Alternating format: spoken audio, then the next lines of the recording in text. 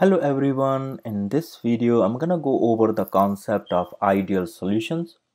By definition, an ideal solution is that in which each component obeys Raoult's law under all conditions of temperatures and concentrations. So the solution obey Raoult's law over entire range of concentration known as ideal solution. So let's say we have component A and component B, and when we mix them, we get an ideal solution. So we can change the concentration of A or B with all possibilities, and they will obey Raoult's law.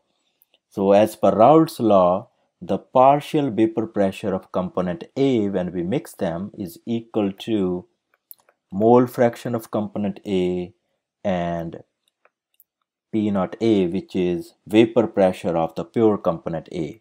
And same thing, PV is equal to XB P naught B. So both component obeys Raoult's law. Next thing is there is no change in volume on mixing the two components. So in ideal solutions, the volume of the solution is the sum of the volumes of the components before mixing them. So there is no change in the volume on mixing. So let's say VA is the volume of component A and BB the volume of the component B before mixing. So this is the total volume before mixing, and it is going to be equal to volume of the solution after mixing. So there is no change in the volume. So delta V, which represents the change in the volume after mixing, is going to be 0.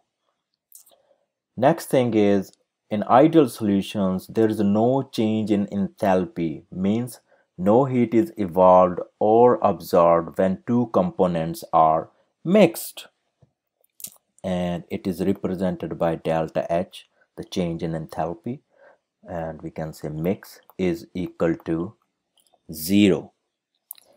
So this happens because there is no change in magnitude of the attractive forces in the two components, and I'm gonna go over this concept on next slide.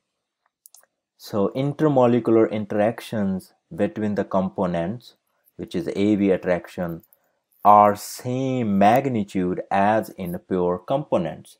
So the forces of attraction between A and B exactly the same as the force of attraction between A and A and B and B. So the forces of attraction between A and B are exactly same as between AA and BB. This happens because in ideal solutions, basically the molecular size of the components are identical. So two components, the identical in molecular size and structure, and therefore they have identical intermolecular forces. So that's another thing we'll look for ideal solutions. The examples of ideal solutions, we have benzene.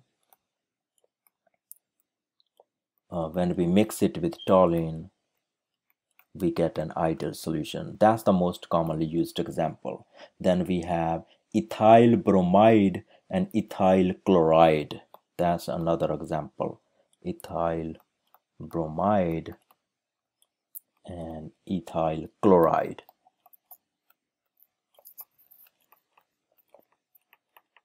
So those are the examples of ideal solutions. Practically, if we say no solution is ideal, like it is very rare, like ideal solutions are very rare, but when the concentration of solute very low, then solution behaves ideal.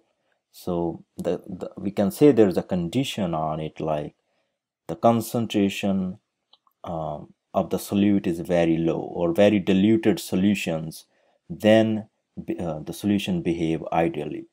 So very dilute solutions are nearly ideal, and these are the examples. So that's all about ideal solutions. Thank you for watching my video and visiting my channel. Please do share and subscribe. That motivates me to make more videos. Thank you. Have a good day, guys. Bye-bye.